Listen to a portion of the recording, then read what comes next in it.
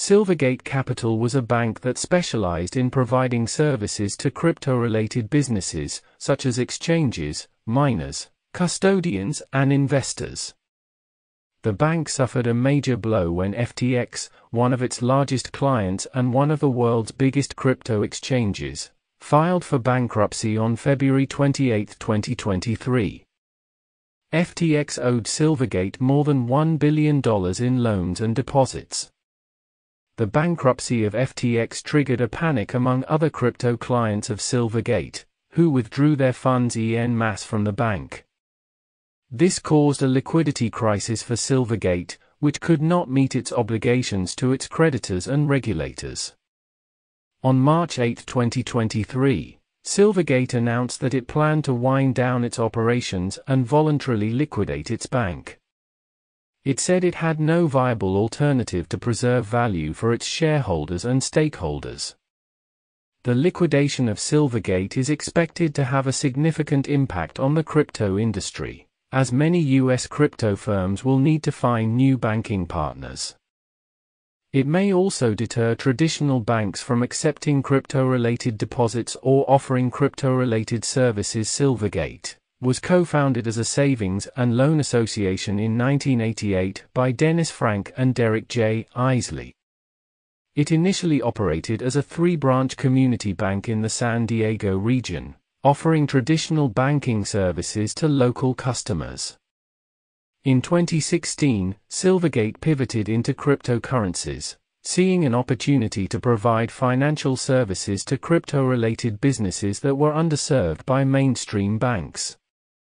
It launched the Silvergate Exchange Network, a platform that enabled real-time transfers of US dollars between crypto exchanges and institutional investors.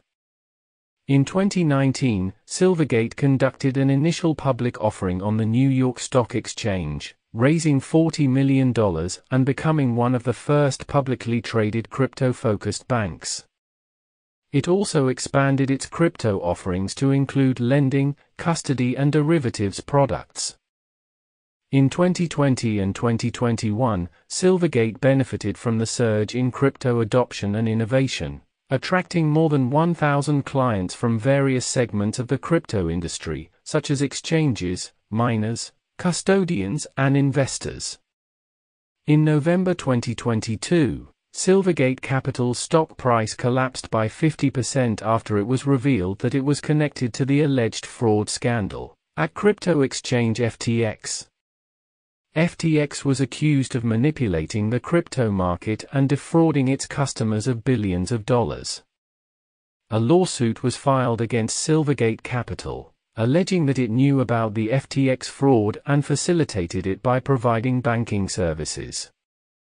In December 2022, Silvergate Capital filed a report with the Securities and Exchange Commission, stating that it had doubts about its ability to continue as a going concern due to its exposure to FTX and other crypto-related risks. The report also disclosed that Silvergate Capital had received subpoenas from various regulators, including the SEC, the Department of Justice, and the New York Attorney General, regarding its involvement with FTX and other crypto clients. It had over $7 billion in crypto deposits as of December 2022. In 2023, Silvergate faced a crisis when FTX filed for bankruptcy following a market crash and a regulatory crackdown. FTX owed Silvergate more than $1 billion in loans and deposits. The bankruptcy triggered a mass exodus of other crypto clients from Silvergate, causing a liquidity crunch for the bank.